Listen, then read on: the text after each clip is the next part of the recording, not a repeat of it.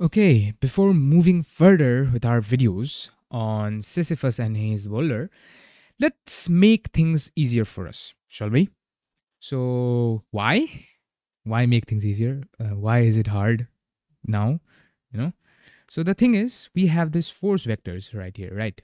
And they are right now not easy to solve. Why? Because, say, you have a coordinate system, right? Like this. Or maybe let me draw a straighter line here and shit, that's not a straight line. Yeah, like this. Okay. So we have a coordinate system and it has two axes, right? X and Y. And if you see here, these vectors are not really in X and Y, it's between them, right? The F1 vector is right here and the normal force vector is right here, and the only force which is in some axis is the force of gravity, right? So what I'm planning to do is to make these force vectors easier by making them, like converting them into their, like x and y axes components and stuff, yeah, something like that. So let me just copy these from here and paste it here so that we don't make our Sisyphus diagram unhappy, right? Because it will get messy otherwise. And let us draw our coordinate system like this, okay? Dotted lines, boom, boom, boom, and yeah, something like this. Okay, okay, cool. Now, let me tell you about how to make these vectors go, like boom, boom, like convert them into their horizontal and vertical parts. Okay, cool. So, let's say take a vector v. Okay, let me draw a vector here. Vector v, not the velocity vector, but in general, a vector v. And it has an angle, let's say theta, just to generalize the thing, theta, with the horizontal. Okay. Now remember what vectors are. Vectors have both the magnitude and a direction, which is the angle, right? All right. So we have an angle theta and a vector v. So how are we supposed to convert that into its horizontal component and its vertical component? How are we supposed to do that? Let me just name this right here, v sub x and v sub y for its vertical and horizontal component. And let's solve for this. Okay. If we convert this vector and shift it right here, okay, now let me try to do that. I don't think it will be possible. And okay, yeah, it's not possible. Anyway, if we like transform it right here, shift it right here, you will see that this forms a triangle, and that's easy for us to go. Okay, and that's a right triangle, to be very precise.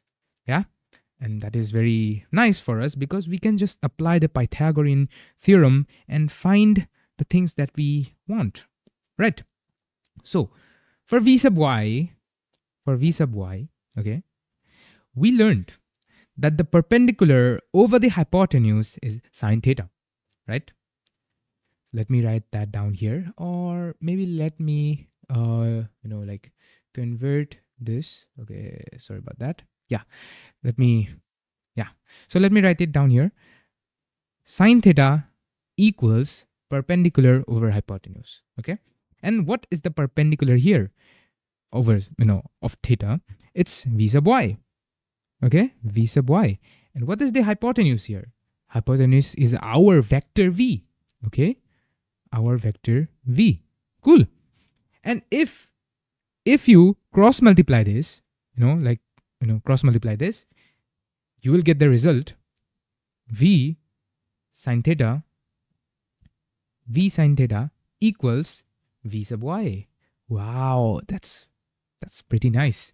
So you know that the value of v sub y equals our velocity vector, the magnitude, be very precise. Okay, let me just make the absolute value sign here, which indicates that we are taking the magnitude. Okay, the magnitude of the velocity, sorry, v vector, not velocity, sine theta equals the v sub y, the vertical component of the v vector. But what about the v sub x? Okay, so here we will take the cos theta. Cos theta is nothing.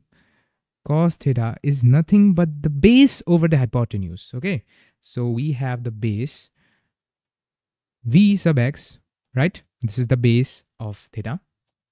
And we have our velocity vector. To be very specific, the magnitude of the velocity vector. And if we cross multiply,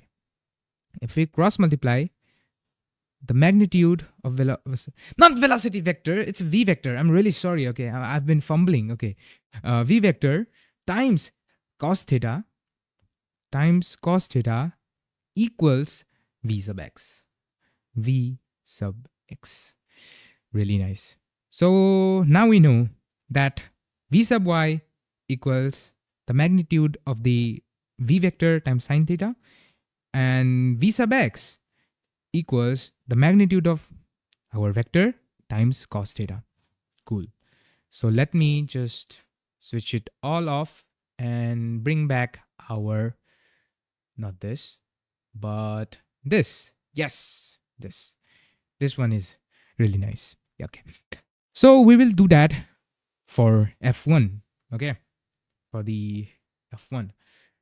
And let me make the coordinate axes again, because somehow, okay,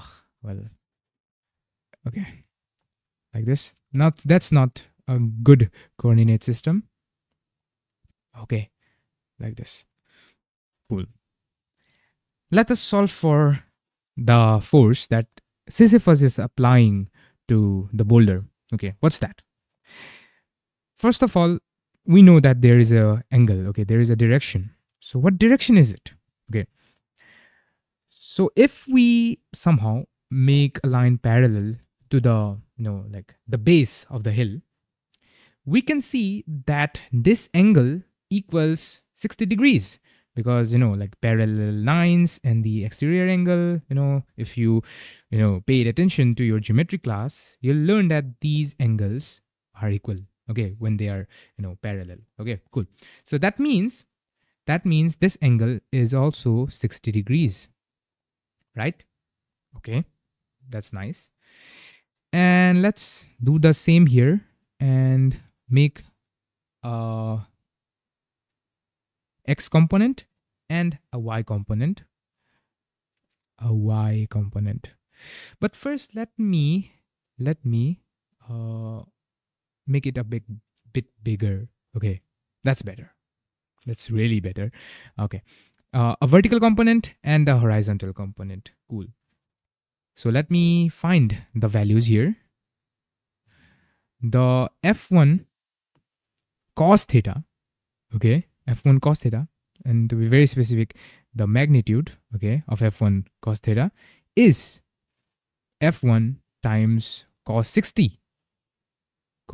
60 degrees, which is F1 times root 3 by 2.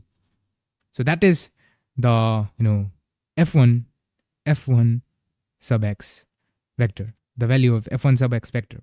Okay, we just found that right here. No, a different color, please. Thank you. Right. F1 sub x. And about the F1 sub y, we know that that is equal to the magnitude of F1 vector times sine theta, because that is the, perpendicular, right?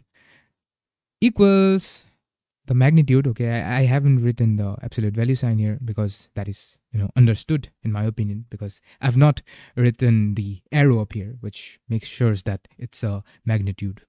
It's a scalar. Okay. So F1 sine 60. Okay, here, okay.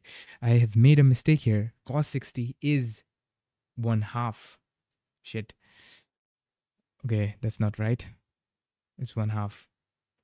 Don't, don't, though, like, yeah, I'm ashamed, but it happens to the, best of us, right? So sine 60 is root over, like 3 and 3/2. Yes, yes. So that is f1 times root 3 over 2. Okay. So that is our our f1 vertical component. Okay, here. Cool. So we just found that. Right. So what did we do again?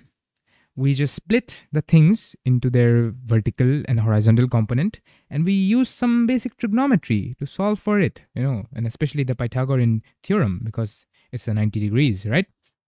So we just found the horizontal component of F1, the Sisyphus force, and the vertical component of F1, again, the Sisyphus force, here and here.